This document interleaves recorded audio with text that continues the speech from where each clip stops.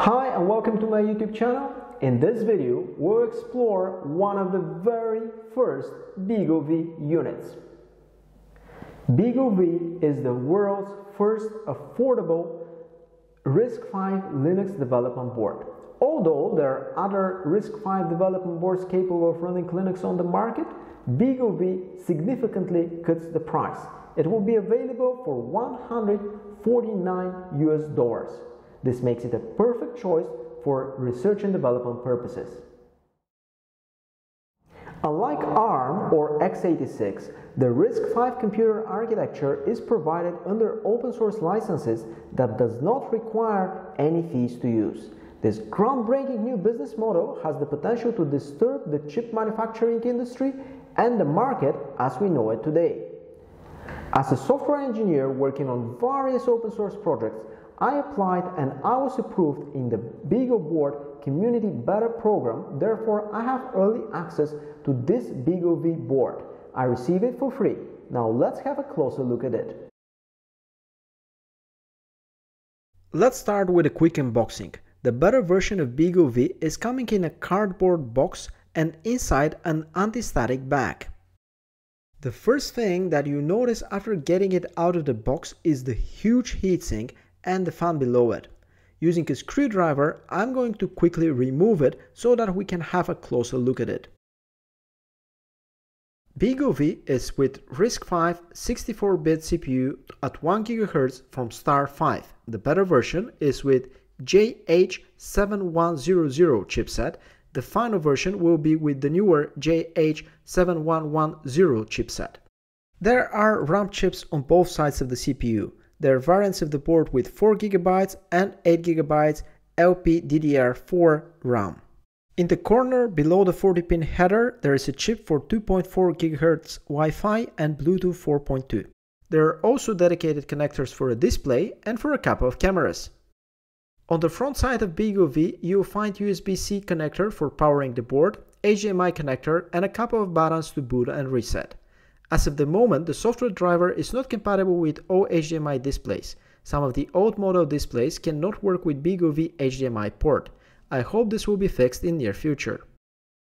On the other side, there are a gigabit Ethernet port and 4 USB 3 host type A ports. There is also a 3.5mm audio jack. In the corner, there are JTAG pins for advanced hardware debugging.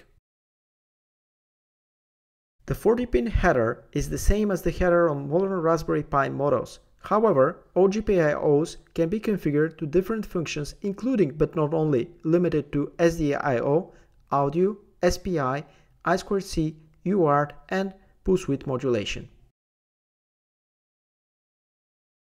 On the fourth side of BeagleV, there is a dedicated display port. There is a microSD card slot on the back of BeagleV. Later on in the video, we will use it to boot a Linux distribution on this board. The hardware specifications of BeagleV are impressive. A lot of organizations and individuals are involved in the process of designing it. BeagleV is possible through the partnership of 3 key players: the BeagleBoard Foundation, Seed Studio, and StarFive.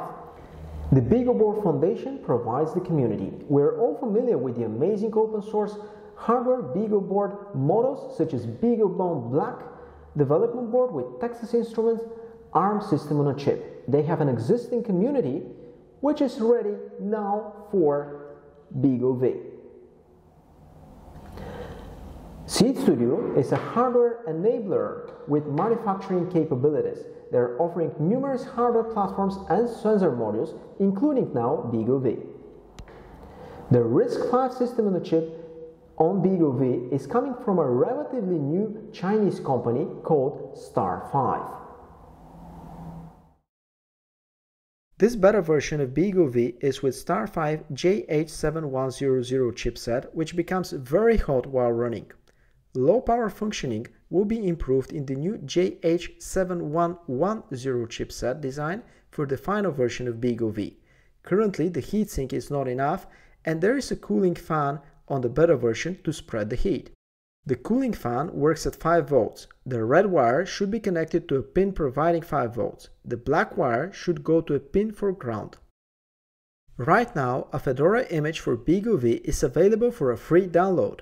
A wiki article contains the exact steps how to download it on your personal computer and flash it on a microSD card.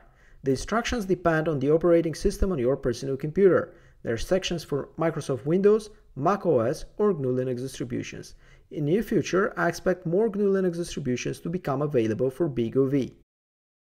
After flashing the image, while BeagleV is turned off, plug the microSD card in the dedicated slot on the back of the board. It is possible to log in through SSH or over serial connection to the Fedora image booted on BeagleV.